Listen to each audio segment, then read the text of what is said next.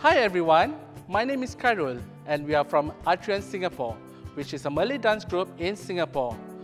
We are at Malay Heritage Centre to share with you how we celebrate Hari Raya Puasa or Aidilfitri in Singapore.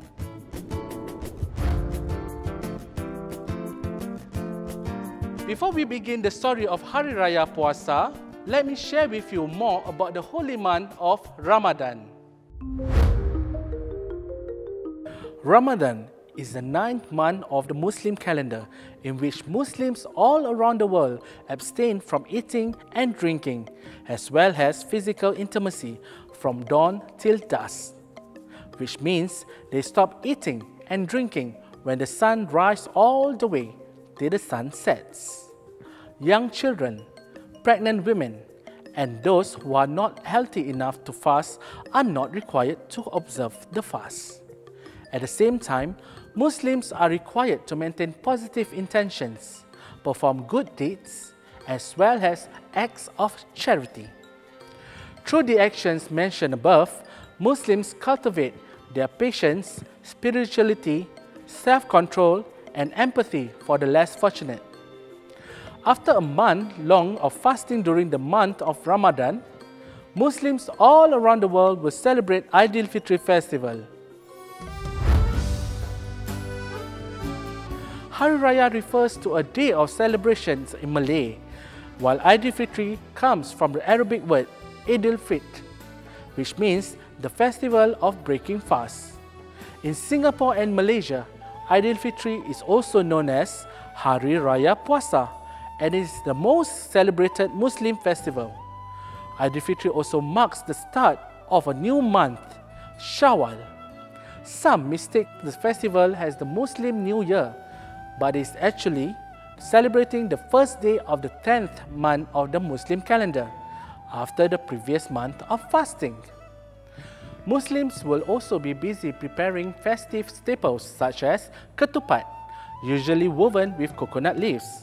However, for demonstration, we are using coloured ribbons instead.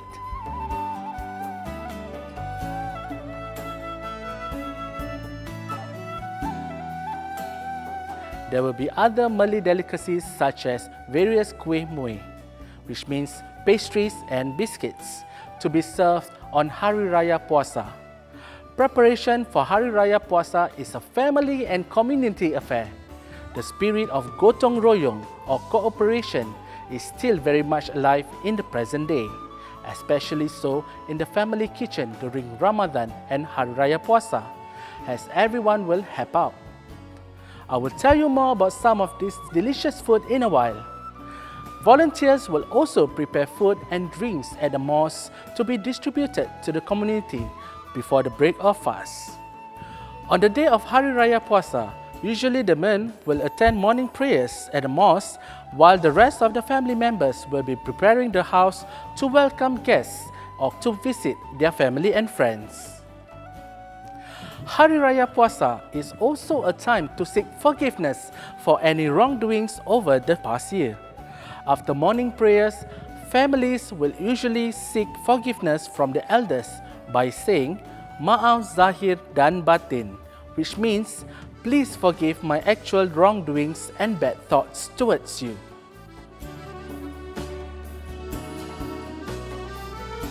After that, they will proceed to visit the homes of friends and family, all dressed up in their new clothes for a festive get-together.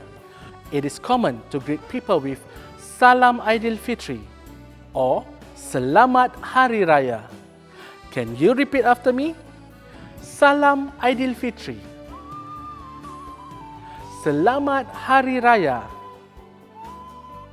Hari Raya Puasa is also a joyous day for children. In fact, throughout the month of Shawwal, children will be given a token sum of money, also known as duit raya, from their parents and elders as gifts. This is similar to the tradition of giving out red packets during Chinese New Year. Here are some questions for you. Number 1. What does Hari Raya Aidilfitri means?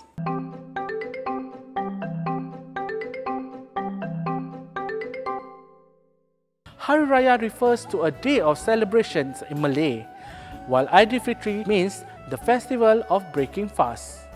Number 2, what do Muslims do on the day of Hari Raya Puasa?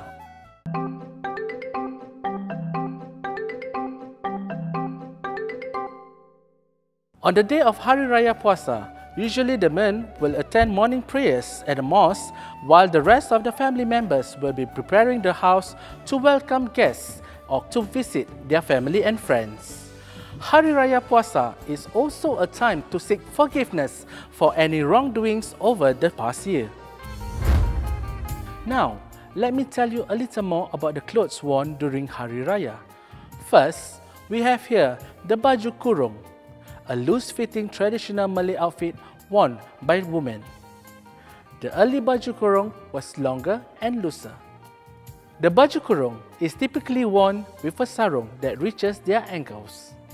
The sarung is tailored in the ikatan ombak mengalun or ikatan mengombak, which means wave like snakes and stitches. Next, we have the baju kebaya, a traditional blouse and dress combination that originated from Indonesia. The top is sometimes made from silk materials such as silk or thin cotton, decorated with woven pattern or floral embroidery. A kebaya is usually worn with a batik sarung or kain with motif. There are also several types of baju kebaya. Some examples include kebaya panjang, kebaya kota baru, and kebaya lidah, which is what my friend here is currently wearing. In the Malay Heritage Centre's museum, you can see the kerongsang, a type of brooch traditionally used to pin together the baju kebaya.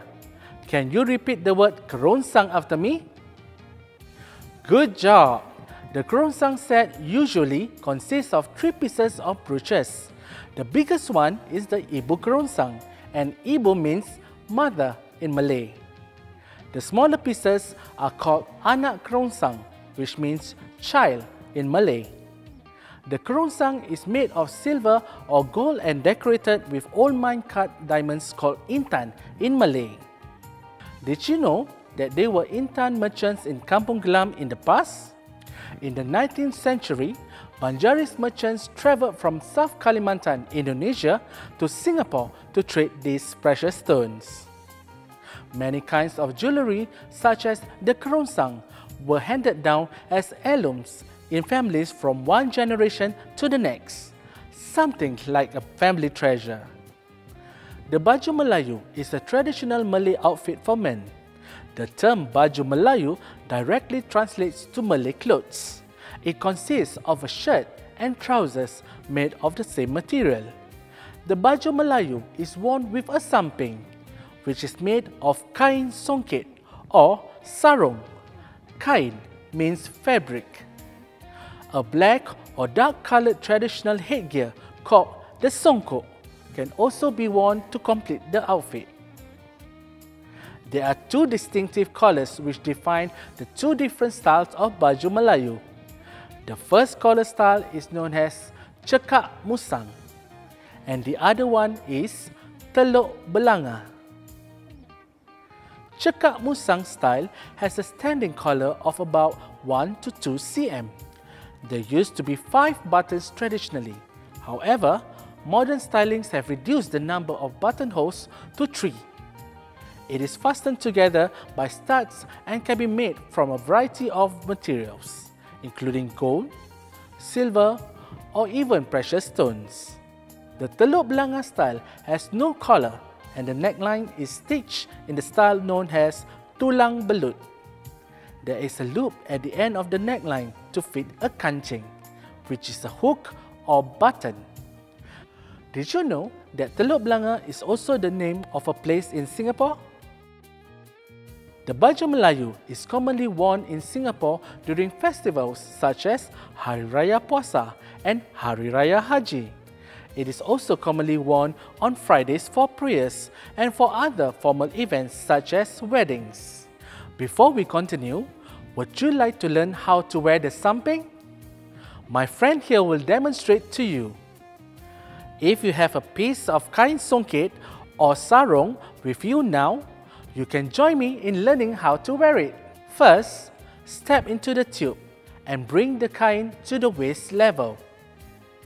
Position the kepala at the center of your back and fold in the excess cloth from both sides to the front center where they overlap.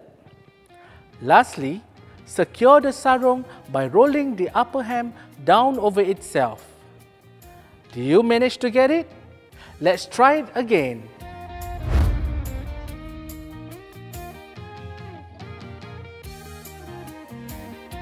Here are some questions for you. Number 1. What is the name of the traditional headgear?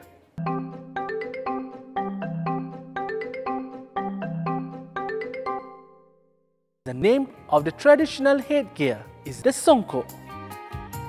Number 2. Can you name one female traditional outfit?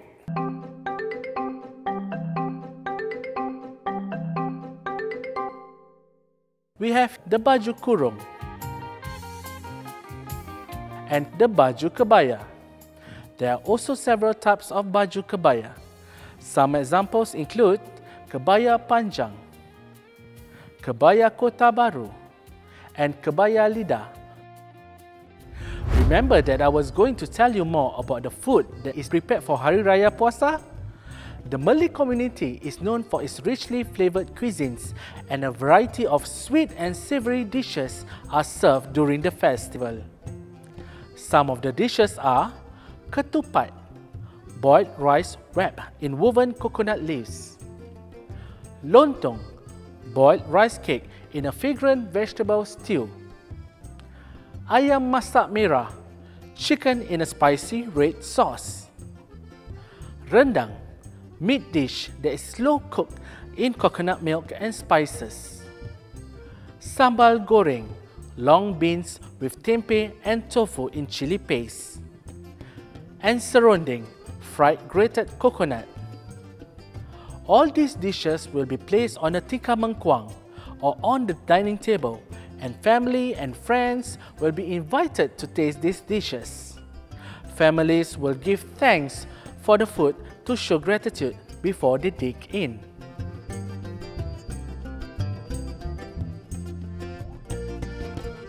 You can also find baked pastries such as kueh tat, pineapple tart, which is one of the common kueh that you can find during Chinese New Year, Hari Raya and Deepavali; kueh dahlia, butter cookie shaped like a flower; kueh bahulu, egg sponge cake; kueh makmur, cookie filled with chopped peanuts; kueh cornflakes, no-bake honey cornflakes cluster.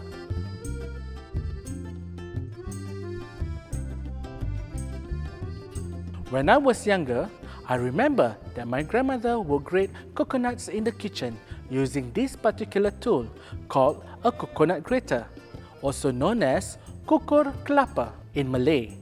Make a guess, how can you grate the coconut with this?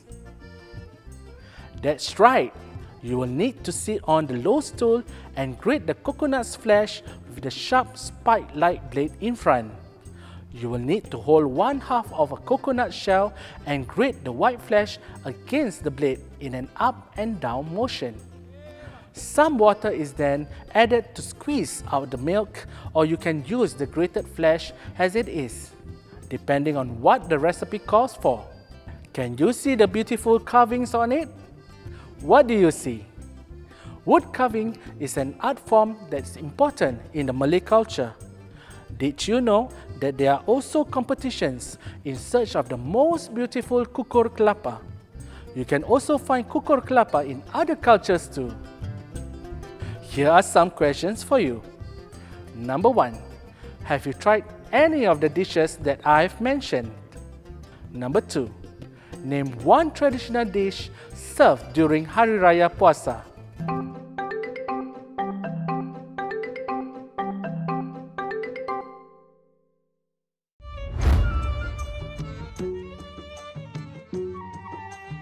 When Hari Raya Puasa is around the corner, you will usually hear festive songs on the radio, malls or shops. The songs usually talk about the meaning of Hari Raya, preparation, food, visiting, celebrations, and asking forgiveness from each other. It can be in a slow melody or an upbeat tempo. Today, Hari Raya Puasa songs have evolved into all kinds of genres, but they continue to bring festive joy or even moments of reflection on the significance of the occasion. Some examples are Selamat Hari Raya by Sanisa Huri,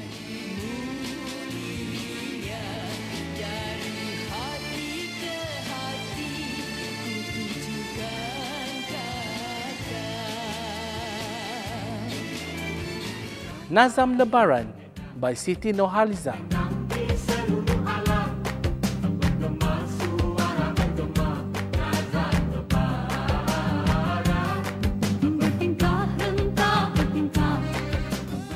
Kenangan di Hari Raya by Hadi Mirza and Taufik Batisa,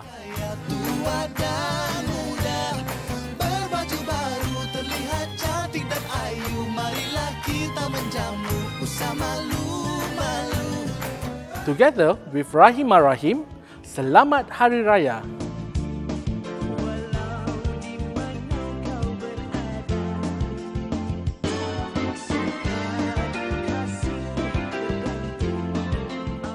We will now demonstrate 7 simple movements based on one of the 5 basic genres in Malay dance, which is Inang. Inang is a dance movement which is lively and has a joyous melody accompanying it. It was once known to be a dance performed in the palace for the Sultan and his guests. In today's context, Inang is presented for everyone to enjoy in joyous occasions such as Hari Raya celebrations.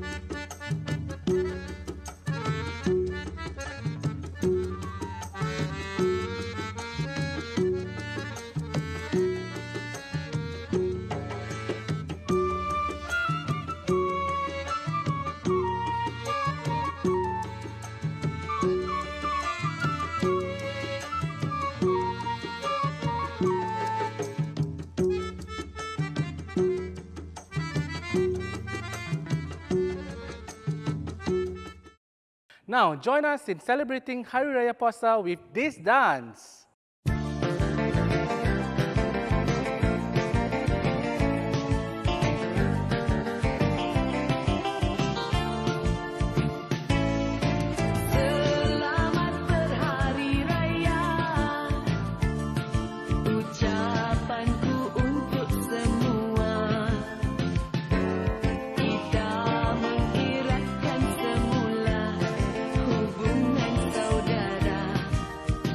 Yang